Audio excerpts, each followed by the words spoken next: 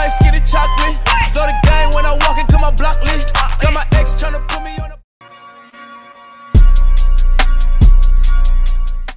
What's up everyone, it's your boy Abe, back with another gym performance and gym session video. You guys seem to really enjoy these, so I want to continue putting these out. This workout emphasis is on rotational, crossover explosiveness and strength, which I'd argue is the most important aspect since it prepares the body for quick, change of directional movements.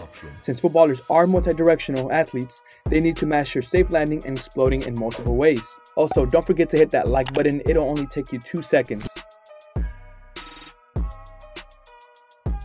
So first things first, after our 10 to 15 warm-up, we dove straight into a quick rotational jump and stability bounce. I always include a 2-footed jump followed by a single leg bounder hop.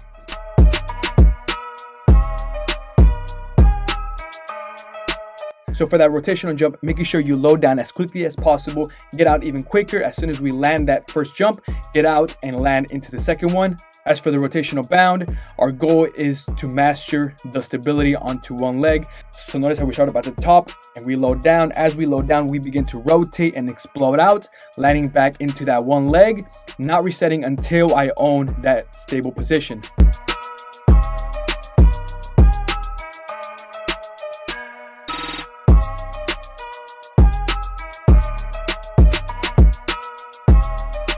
Now going on to our speed work, I love working on my crossovers, which is not something I find so often in the footballing community, maybe because coaches don't see the value or understand it, but essentially the crossover should be a staple for every footballer as it dictates how efficient your change of direction, stability, and speed is going to be.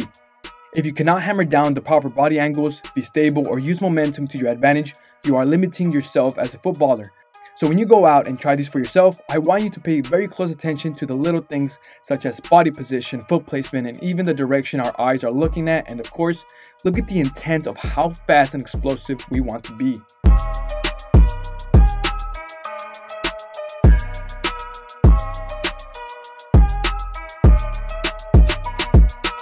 And real quick guys, if you are enjoying what you are seeing, don't forget to hit that subscribe button. It really helps out my channel, and also you do not want to miss out any of my high quality content that I continuously put out.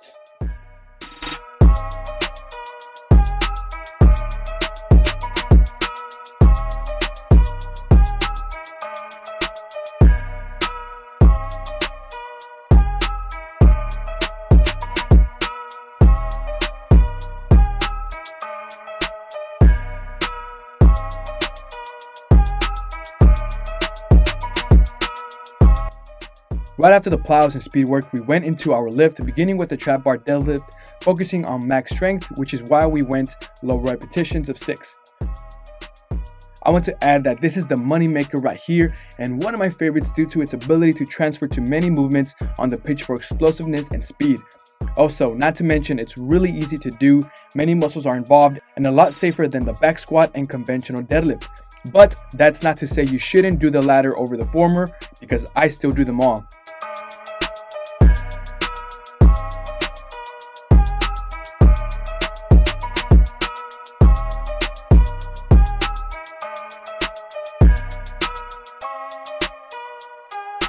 Immediately after that, we went into a dynamic groin stretch, also known as a frog stretch. You have probably seen this one on my channel before, and there is a reason why I continue to do it.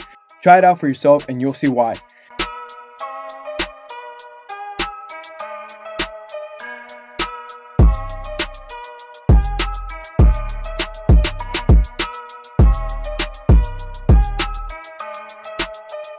The last exercise of the strength block is a bent over supported one arm row, a great exercise forcing you to become stable while you pull that elbow behind and work on the back muscles. We did these back to back, which equaled 1 set, and performed them for 3 sets. And again, if you like what you are seeing, don't forget to follow me on my Instagram. I am active on there every single day. If you have any questions, I'll be happy to answer you there, and I always put out high quality content exclusively to Instagram.